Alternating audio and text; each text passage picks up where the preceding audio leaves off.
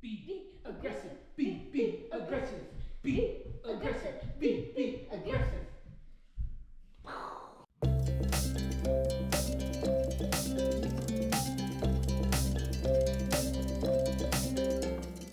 Hi guys, I'm Zoe and today I want to talk about the Running Dead 2022 that I did with my dad, my mom, and my brother. So we did this as a family. Well, not really, because me and my dad were the runners and we ran 1.6 kilometers, and my mom and Dylan were in the bus and they were zombies, and they didn't want to put paint on their face, so they just wore some tattoos, and they were hiding in the bus and they had to try and grab our flags because we had a belt around the runners and they had like this thing on their head. I'll show a picture right here.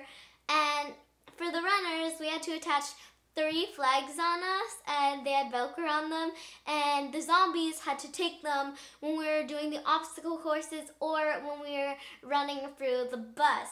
But the obstacle courses that I hated, I didn't hate, I found a bit harder, was the balloon kind of like haunted house, where when you got out you could hear a chainsaw and you could like kind of smell the gas, so I thought it was real. So when I got up to it, I was like, oh my gosh, no, don't hurt me. And I tried to avoid it. But anyway, no, the next one was the tires. And in my head, I was like, Zoe, you need to step on every tire, because if you don't, then I felt like I couldn't say that I finished all the obstacle courses. I also want to mention that there was a zone where I ran. It was called the Rage Zone, and there were some hockey players and they had to try and get us, and that was one place where the zombies could run.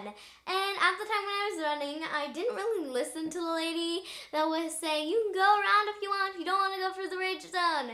And I wasn't really listening to her, and I didn't know that until I looked at the footage. And anyways, I went through there and I only had 1 flag when I got out of it, and Dad lost all his flags. That's why I said that he only survived 1 round, because that's where he lost all his flags. So that was pretty scary. And we won these beautiful medals. My dad won this one. I just need to like get in focus, because I put my hand like this last time I was trying to get a medal in focus and it worked. My dad got this one. And I got this one, which in my opinion is way cooler, because it's a skeleton and it has a bit more detail. And even though it says 5K on the middle, we didn't do 5K. It was a 1.6 kilometer race, fun run. You can call it whatever you want. But it sure felt like a 5K. Like, it was hard because of all the obstacle courses and how fun it was. I loved it. It was an amazing experience just to do a bend with my family. And I really encourage you guys to do it next year, because I'm probably gonna do it with my family again, because it was so much fun, and it's just scary and all that. And especially during Halloween, you're like, oh my gosh, it's so fun. Don't forget to smash that like